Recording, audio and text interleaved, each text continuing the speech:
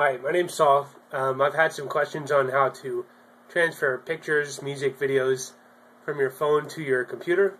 So this is going to be a quick walkthrough on how to do that. We're going to use an HTC Incredible. I've already got the phone and computer plugged together using the USB cable. So we're just going to start from there, okay? So at the beginning, your computer is not going to register anything until you have your phone set up correctly. So we're going to start there. Alright, so here's my phone.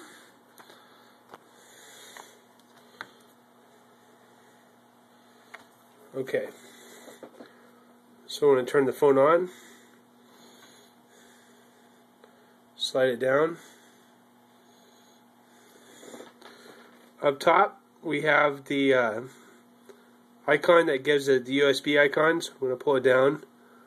The one that says charge only right here, I'm going to select that, and it brings up several different options.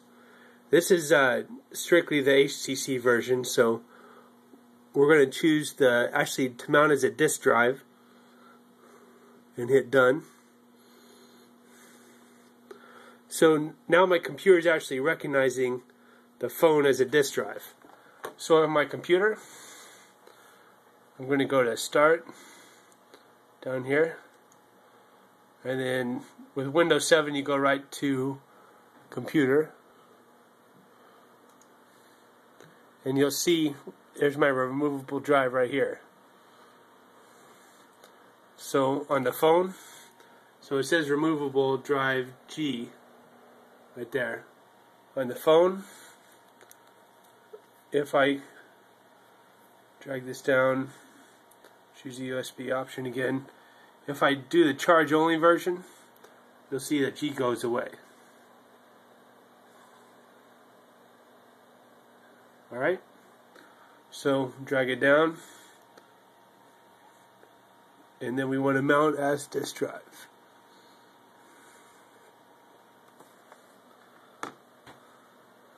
You'll see it pop up. Alright, so if we open movable disk drive G, you can see how much memory is actually being used. So let's go ahead and open it up. Alright, now we have all of the different folders, and this is actually the phone itself. Most of the time the DCIM folder, which is alphabetical of course, DCIM will hold your pictures.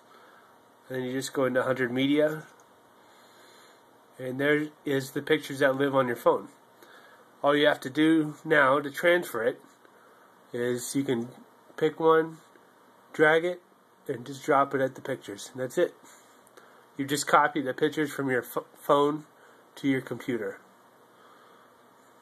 Alright, once you're done, turn the phone back on at the top, slide it down, slide that down, make sure you go charge only, and hit done, and you'll see that that disappears. Your computer does not recognize your phone as a disk drive now, so pretty straightforward. Alright, so again, my name is Solomon. Thanks for watching. Feel free to subscribe. I'll have a lot more videos coming out. So have a great day. Bye-bye.